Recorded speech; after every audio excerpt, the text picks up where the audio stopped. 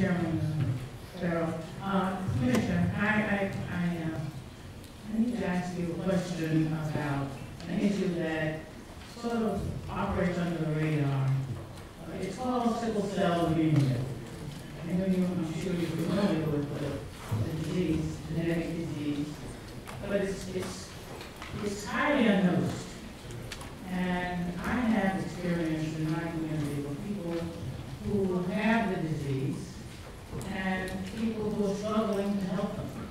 And I want to put it on your radar screen publicly because it goes unnoticed. It's a struggle that people should not have to endure. It's a painful issue. I learned about it when I was a PTA lead many years ago because we had one person who we had to take care of, and we did just as the family would. The second one is traumatic brain injury. Traumatic brain injury in New York State is an out-of-state issue. People who are suffering from traumatic brain injury right now, to my knowledge, we send most of them to other states, which is very detrimental to their well-being because very often their families can't get to them as much as they could and should. It's being managed by Department of Health, they don't get anywhere. But I want to see traumatic brain injury better addressed in New York State as we do most issues that confront many people in New York State. You know, I know you must know all of the reasons why people have traumatic brain injury, and they're not all at the same degree of injury. And so they require different treatments, and they can be treated in different settings. But it's not being addressed in the state. You need your response to that. Sure. So we do actually have a TBI waiver that's been very well received by the community and by providers.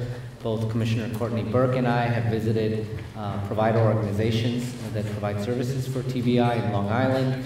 I go to their annual conference.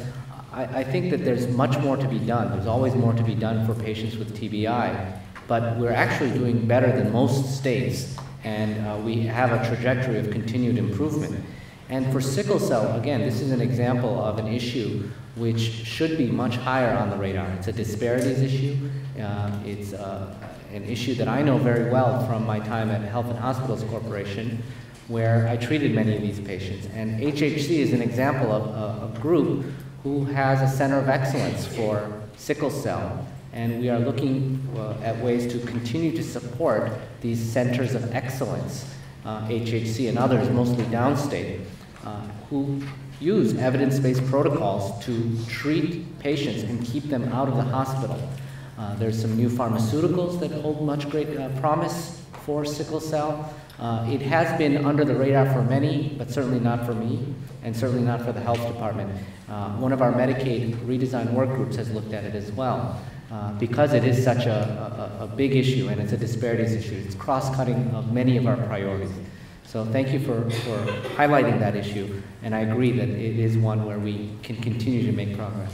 Well, I would really like to know exactly who closest to you that you could tell me that I can reach out to, because I know that HHC is involved with it at this point, because the organization in my community is attached to them. But it's all a matter of how much attention and how much money and resources are available for them to properly address this issue. You know, that's exactly right. And some of the tools we now have today, looking at the Medicaid data and understanding how much money is being spent on patients with sickle cell, allow us greater flexibility to make the investments to keep them well. And that's been a conversation we've had internally in our department, but also with Lorraine Brown and others at HHC on how to optimize the care of these patients in their communities as opposed to in the hospitals, which is where they end up.